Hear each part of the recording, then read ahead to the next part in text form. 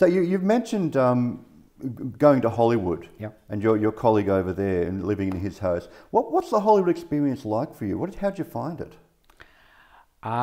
Extremely interesting, very exciting at first, obviously, because I went there in 1972. I hadn't been there before, so it was a brand new experience to go there. So I was excited about it. I learned a lot of things technically there, but I also learned a lot of things about how the system worked, some of which I really liked and some of which I didn't. The system, I call the system, they're very hierarchical, I suppose is the word for it. Everybody knows their place. No one speaks out of place in the theatre, no one at all. There would be a chief dubbing editor, his assistant, the editor, maybe his assistant, the director's there, perhaps the producer, and they all know exactly when to talk. This was at a time before any really clever stuff. If you wanted to move a track, for instance, you actually went upstairs and cut it on the dubber. If someone said, I want that motorbike to start 4 seconds later, one guy just stood, no one spoke, exactly 4 seconds, yes, bomb, and he was gone. He was the assistant dubbing editor. He went upstairs, they rolled the thing they ran up past the head, he marked 4 feet, they ran down, he cut that 4 feet out, the spacing, put the 4 feet back in, rushed back and sat down. Like that, and I thought, Christ, it's the army, you know? But a couple of times someone spoke out of turn, and that wasn't any good at all. And the guy who spoke wanted to help, but it wasn't his part, you know. So I thought that was a bit. So it's efficient, but you didn't like that approach? Well, it wasn't Aussie. Like if I'd say, Phil, can you do that for me, mate? I've got to do this or something. You know what I mean? Absolutely. And the American crews that came out here noticed that, by the way. So that was very hierarchical, and I didn't like that. But how good they were at doing it was fantastic. And they were happy to be what they were. There was a guy there, his name was Red Roddy. I remember because there was a football radio called Rod Reddy at the time, rugby league player. But this fellow was Red Roddy. And he sat in the room where they were recording, and he listened on earphones to the entire mix, the entire day. The slightest dropouts, he would know, and when there was a stop, he would say, John, worried about something in that scene, they'd play it. He listened to the whole thing. He laced up everything as well, and I said, do you ever get sick? No, I don't get sick of it. He said, this is my job, and I'm very good at it, and I'm determined to be the best at it. Just listening for dropouts and little problems. Lacing everything and then listening. That was the entire day. I found that people who did, one guy did the optical transfer. They transferred the optical sound onto film. That's all he ever wanted to do. He wanted to be the best he could possibly be at it. They had no ambitions to move beyond that station? Exactly. Well, I found that very interesting, you know. And they were middle-aged guys. I was out, I mixed several pictures for a bloke who I didn't think was especially good. And he said to me one day, he said, I can't understand why you keep mixing. I said, why? He said, don't you want to move on to something else? I said, no, I don't. He said, well, I don't understand that. What would there be to move on to once mixers at the top of that heap, really, of the sound department? I think he thought. I thought he thought making my own movies or something, you know. And he said, and he sort of intimated that I should be going on from there because mixing wasn't where you should stop. You know what I mean? And I said, well, I could always be a crook director. Yes.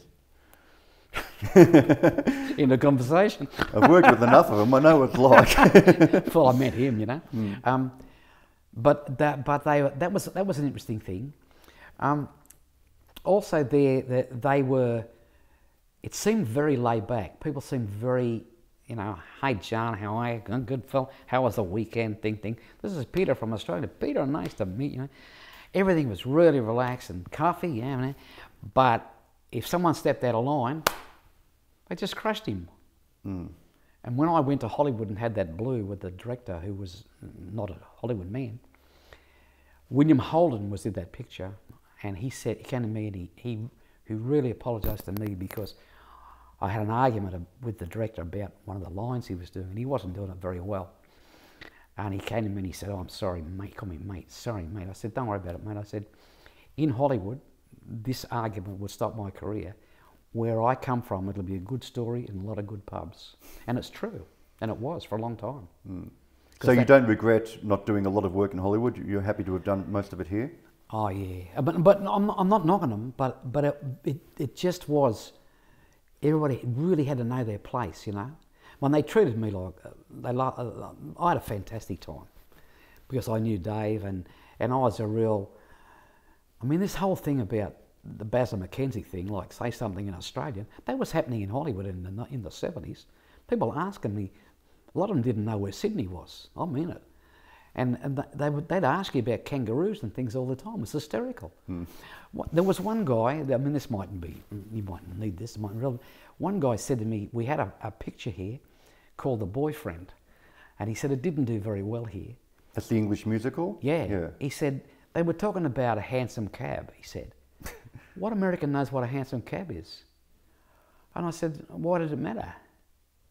Was it on the screen? Yeah. Well, that's what it was, you know. Yeah. But they were, I found them, I'm not trying to knock them, I found them extremely interested in what they were doing, but outside of that, they weren't very interested. But they treated me really well, and I do like American people. My daughter's lived in America for 13 years now, in Tucson, Arizona. So and you've touched on this a bit, when Americans came here to work with you and to work on our films here, how has it been their perception of our approach to the way we work and make films? Well, a few of them were very excited about how everybody pitched in together, particularly on location. I mean, on location there, no one carried the cameraman's bag except the cameraman, even if it was very heavy or something. Whereas out here, let's go, mates. You know, you're making a movie, and I think that may well have changed a lot now. But the people that came out here early, and the English people too, were really taken with how much teamwork there was in the Aussies. It wasn't just that's his job, don't touch it. You know what I mean? I think later on the unions changed that a bit. That you had to have more people doing certain things and so on. But well, we didn't care as much about OH&S back then. No, of course, absolutely. Isn't it shocking? Back when we were making Mad Max and those sort of films. Yeah, sure. But I enjoyed Hollywood, except that I also got this feeling that there was, probably because I'd had to mix a picture in 2 weeks, they were a bit too relaxed. Some things took too long to do. I was sitting there thinking, I'd love to tell this guy to try this, you know, but I'm not going to tell him. Did they have the luxury of more time and money? Absolutely. And eventually, that matters to how you operate. It's not just good you got it because you need it. It's sort of just good because you got it. And I reckon often, in all sort of walks of life, if people have got too much time or too much money to do a job with, they take the time and they use the money. So we as I say, I keep saying the same thing, but it's a fact. Because we were so excited about what we're doing, we all want to do it as great, and we want to do it within the budget, so everybody's happy, not just the... And you make it work. Sure. One way or another, you make it work in 2 weeks, or 1 week. Sure. If you're working for Ghanaian. Sure.